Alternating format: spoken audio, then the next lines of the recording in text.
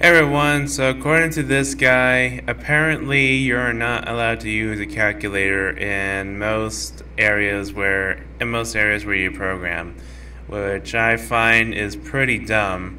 Unless you can, I guess you can't even program a calculator that allows you to do this. I don't understand why, but I guess it's whatever. So I'm pretty much going to be using his method, which I'm actually quite surprised on, well, actually how easy it was. So I'm just going to go ahead and go to MS Paint real quick here. And now, so say we have a problem like 6C4A9. We are actually going to be converting this into hexadecimal. Each number is what's known as 4 bits. So in other words, it's going to have 4 digits per number. So we're just going to make a little thing like this here. 3, 4. Yeah, let's just go ahead and stop it this way, at A.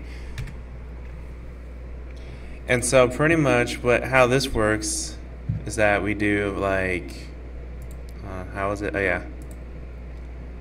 1, 2, 4, 8. Each of these multiplied by 2, and then 1, 2, 4, 8. 1, 2, 4, 8. 1, 2, 4, 8. This is 4-bit coding here, and then we're pretty much all we do is add up so that get numbers, so that way we add up to we add ones to the numbers that will add up to the number. So for your example, 6, 4 and 2 is 6, so we add ones there. C is 12. 8 plus 4 is 12, so we add ones there. 4 is just right there. A, 10. 8 plus 2 is 10, so we add ones there. So now we have the binary. Now we have the binary number of 1 1 0 1 1 0 0 0 1 0 0 1 0 1 0. That's the binary of 6C4A.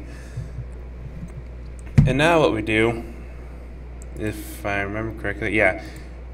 Okay, so we now just keep multiplying by 2 from here. So, and I memorize this by heart. So 1, 2, 4, 8, 16, 32, 64. I gotta do it up here. 128, 256, 512. Yeah, 512. 1024. 2048. 4,000. I gotta do some calculations here. 4,096. 8,100. 92. And then finally 16,000. Actually, I never gotten up this far. 16,384. Okay, so now we add it all up.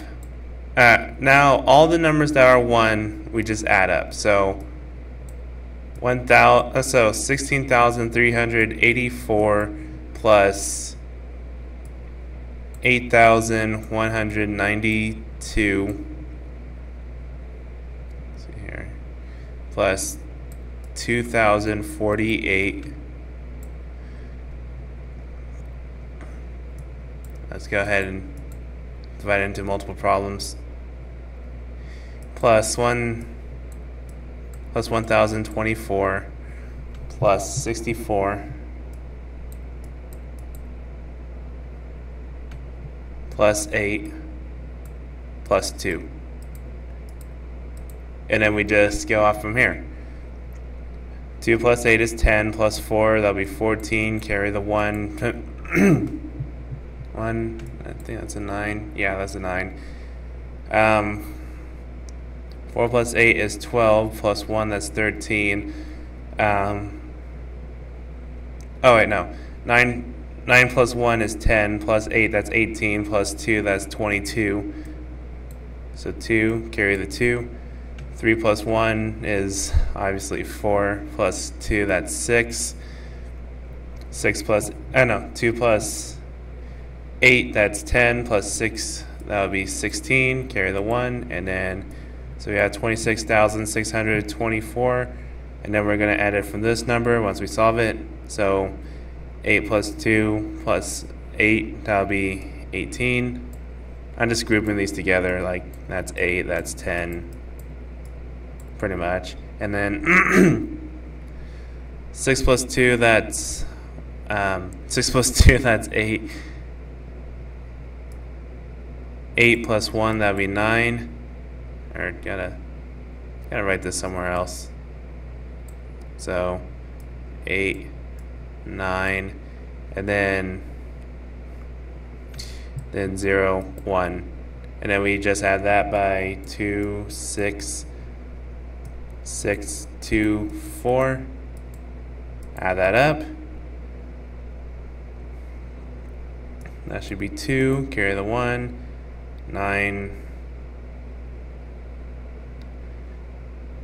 plus 2, that's 11, plus 2, that's 20, that's 12, 6 plus 1, that's 7, 6 plus 1 again, that's 7, and then 2. So the decimal answer of 6C4A is 27722. And I know we're not supposed to use a calculator, but let's go ahead and just check that anyway. So 27722 hex is 6C4A, and that's our answer.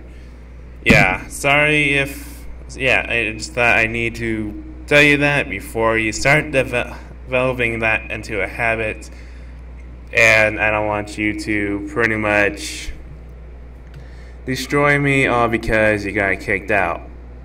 Yeah, that's completely my fault. And plus, this is actually a lot easier way to do it. It's so much faster. And it is a lot faster. And I would actually recommend this more than the original way I did it. However, I'm afraid the way you convert it back is still the same. You still have to do long division as far as I can tell. But either way, if you're good at math, you don't need a calculator to do long division like I do. So, yeah. So that's it, and I'll be seeing you. Sorry about the previous video.